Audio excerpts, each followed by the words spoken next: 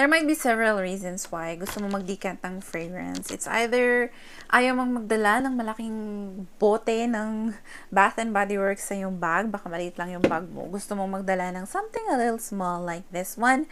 Or perhaps this one. Ayaw mong magdala ng full bottle. Or perhaps gusto mong bigyan yung friends mo, bigyan yung mga family members mo, or gusto mong magtinda ng tingi or takal ng pabango.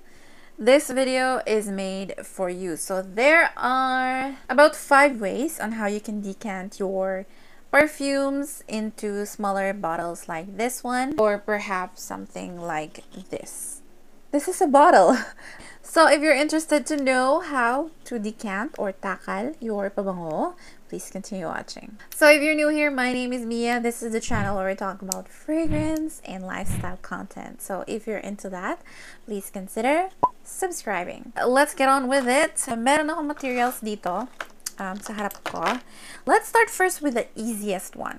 Decant is an English term for takal. You can buy an atomizer, a fragrance atomizer. You can find this one sa malls, sa Glad King, or you can find this one on Shopee.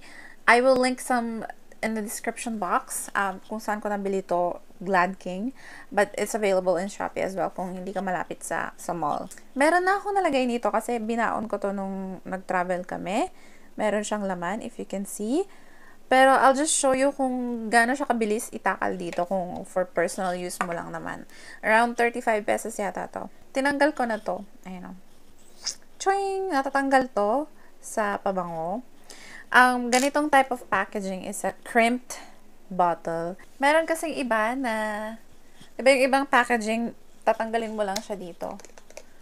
Tapos, pwede mo na siyang itakal. Pero, sa most fragrances, they are in a crimped bottle. Crimped, yung tawag dito. Yung, hindi mo siya basta-basta mabubuksan. So, I think it's a way for Bath and Body Works to make sure na hindi na tatamper yung items nila, for example. Kasi maraming resellers ng products nila. So, para hindi matamper pagdating sa consumer. So, mayroong butas dyan sa ilalim nitong atomizer. I don't know if it's focusing. But, yun lang yung itututok mo dyan sa butas na yan. Hindi ko alam kung nagfo-focus. So, ito. So, yan. So, i-press mo lang ng ganyan. Tapos, hindi ko alam kung nagfo-focus. Lalagyan na siya. Hindi ko alam kung nakikita nyo guys na wala na yung level dito.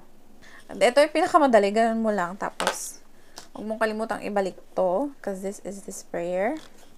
Kailangan mong i-press down. Ayaw kong i-press down kasi matapang tong you're the one. Ayaw kong i-spray dito sa room kasi it's gonna be smelling like you're the one for the whole night. So, I'll just leave it like that first. I'll just put it back. Pag ready na akong i-spray siya ulit. Second easiest way is a syringe. This is a syringe na merong adapter. So, I will link some in the description box yung mga ganito. Binili ko kasi siya outside Shopee, kaya binili ko siya in bulk kasi bala kong magbenta ng decants. Nag-start na ako sa friends ko and I seem to be okay with it. Barya lang yung kinikita mo sa pagdidecant, but I enjoy doing it and I have a lot in my collection that I don't know what to do. How to finish them in a few years. How to finish them. So, I'm gonna start selling decants. By the way, if you're interested buying decants, check out my Facebook in the description box or send me a message in Instagram on the available scents. I'll post it soon. On this time of recording, hindi ko pa napopost, but I'll post it soon. I'm so procrastinating.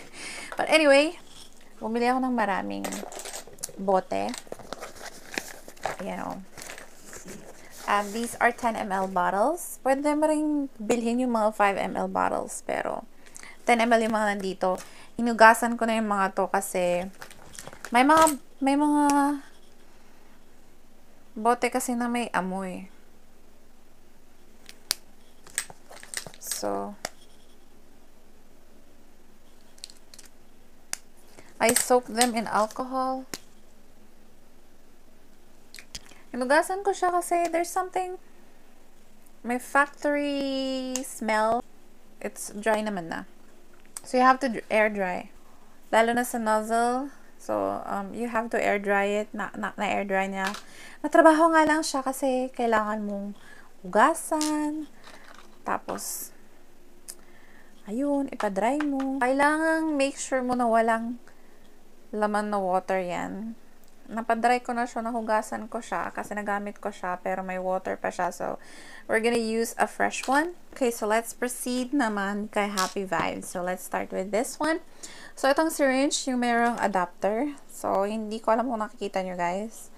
Pero, kasya siya dyan.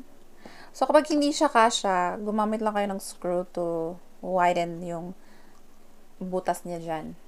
Pero meron namang namibenta, yung bilhin nyo is yung may adapter. I'll link some in the description box. Closer. So, ganyan. Hindi siya nagfo-focus. So, ganyan. Press. Press. Tapos. So, ito, lapit natin. Press. Tapos, hilain mo dito hanggang sa 10 ml. And, just wait for it na umakyat siya. Huwag mong bibitawan. Mafe-feel mo yung pressure plunger. So, kailangan nakabaon siyang ganyan siya dito. Ouch! Look at my finger. You have to hold it firm kasi may tendency siyang gumanon kapag hindi mo siya nahawakan ng maayos. So, I have a bottle ready. Hala. Ang liit ng ng lalagyan niya. So, you have to make sure na hindi siya matapon. Ganyan. You can also get a funnel. I have a funnel right here pero tinatamad akong kunin. Kunin na nga natin. Ayan. Funnel. Tara! Ayaw niya bumaba! Oh dear God. Ayaw bumaba. Oh, effort! Effort! For the effort. A few moments later. Hala. 10 ml man yung kinuha ko. Ba't di man lang 10 ml to?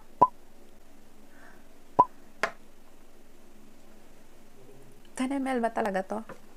10 ml yung kinuha ko, pero hindi siya napuno. So, tatansyahin ko kung ilan yan. But, kapag tinansya ko kasi, may tendency siya na lumampas. At saka may matitira dito. So, meron ako yung second option. Next option is this one. It's called a pump. So, ganito siya. May ganyan. Tapos, may ganito. So, isuksok mo lang dyan. May butas dyan. Make sure it's firm. Tapos, yung butas dyan, i-fit natin dito kay Happy Vibes. So, yan. Ganyan siya. So, ipe-press mo lang to, tapos lalabas yung juice niya here.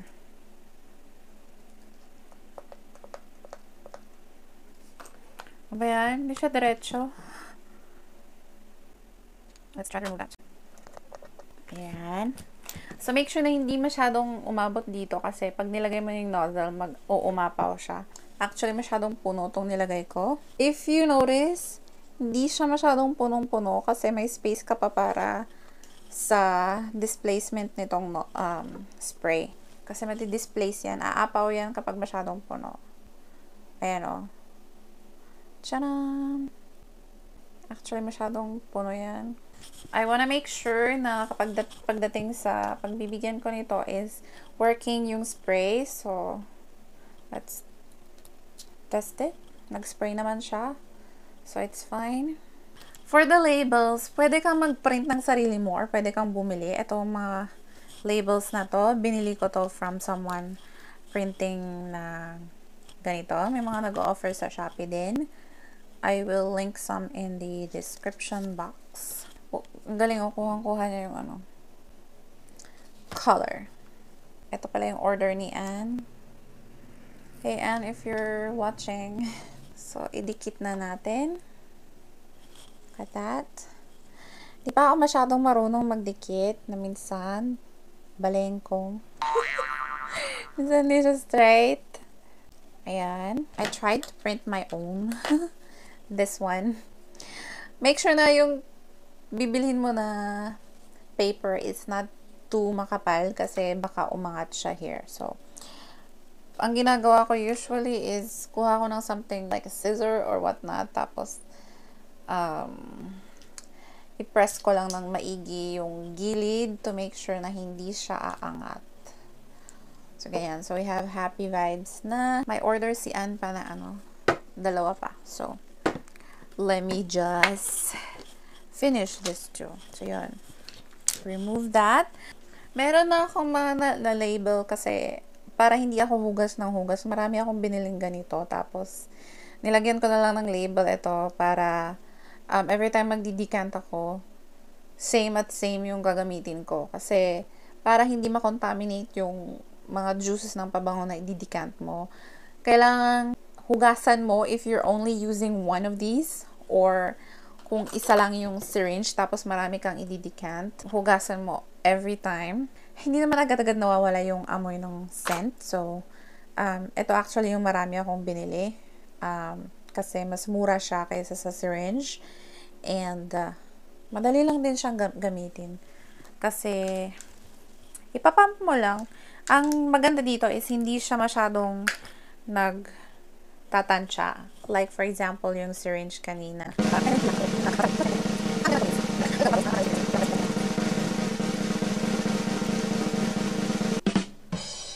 Let's test it. Ayun o, masyadong punong-puno. Umapaw siya. Umapaw siya, besh. Nabasa kamay ko. Meron actually natitirang juice pa dito sa nozzle. So, tatanggalin ko yan. And, lalagay ko dyan. Kasi, sayang naman. Your room will smell like yung mga dinidikant mo. So, punasan natin kasi nabasa and make sure na dry yung bote bago mo idikit yung sticker para hindi siya mag-blotchy yung design ng sticker. Design ng label pala. I mean. Tips pala, if you are planning to sell decant or takal as you order, mas maganda yun kasi may tendency siyang mag-evaporate pag tinakal mo siya agad. Wala pa yung, let's say for example, wala pa namang bibili, tinakal mo na siya agad. Hindi naman ito yung original na bote niya. May tendency siyang mag-evaporate, mababawasan yung laman niya. Sayang naman yun. So, tsaka may tendency siyang baka magbago yung amoy niya habang nasa ibang bote or whatnot. Let's have fresh getaway. So, nilalagay ko muna yung juice bago yung label kasi nga yun sometimes umaapaw siya. Hindi ko pa siya masyadong natatansya. So, I suggest kung yung label na ilalagay nyo is papel na hindi naman waterproof, ilagay nyo muna yung juice bago nyo ilagay yung label. Kasi if you're like me, na hindi marunong magtansya, it's gonna be messy. So yeah, ito lang yung problema. Nakakangalay siya, besh. Pero nag-enjoy naman ako. Be careful kasi may tendency siyang matanggal. Minsan natanggal na yan, tapos shumot siya doon. Hindi ko alam kung paano tanggalin. Kailangan isinalin ko na lang sa ibang bote para matanggal ko yung nahulog na, ang tawag dito, straw niya. So, be careful. Working.